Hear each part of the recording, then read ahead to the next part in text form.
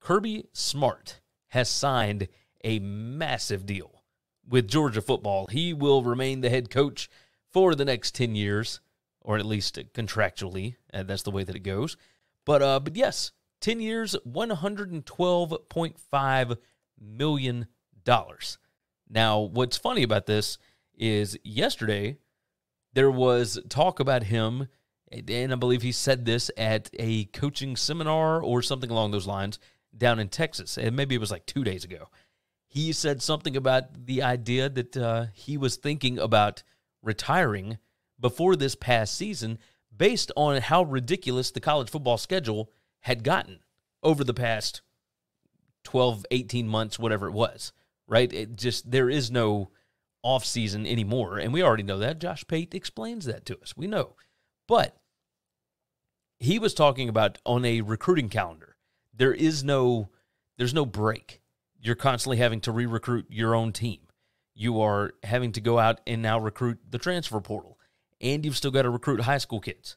Like, it is never ending. There's basically no dead period. Now, Sam Pittman has a different way of going about it, right? He explained at SEC Media Days that he makes his guys take breaks. He goes to a bunch of concerts. He does all kind of stuff. But Kirby Smart, I mean, he's a workaholic, and he was under Saban. Like, he learned from the best that if you want to be the best, you got to work at it. And he continues to do that. But it was interesting to hear him talk about possibly retiring as young as he is. I doubt that was actually going to happen. But for him to talk about retiring and now to come out a couple of days later and he's got this massive contract, it's going to pay him more than $11 million per season. The funny part, Chris Vanini brought this up. He said in 2021, only Nick Saban made more than $9.5 million per season. Now, there's at least 5 coaches doing that. It's Jimbo, Kirby, believe James Franklin, and Mel Tucker, if I'm not mistaken. But there, Ryan Day, I think, maybe close to that or getting close to that.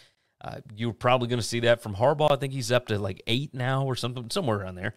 So regardless, I did find it funny.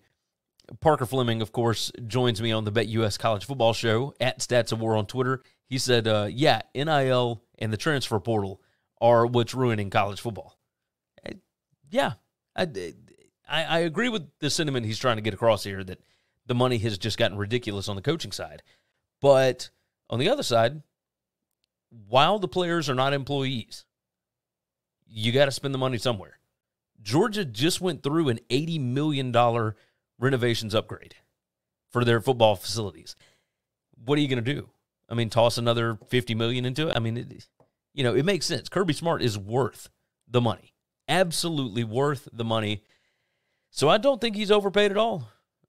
Not by any stretch of the imagination. The amount of money that comes into these are giant corporations. The guys that are winning at the top level deserve to be paid as much. If you've ever gone back, I believe you can Google this. Google the Alabama financial windfall from hiring Nick Saban. Look at where Alabama was as a school in 2006 and where they ended up in like 2010 or 2011. I mean, it is and now, of course, it's completely different, but it's a drastic change. If you hit correctly on your football coach, they are worth their weight in gold.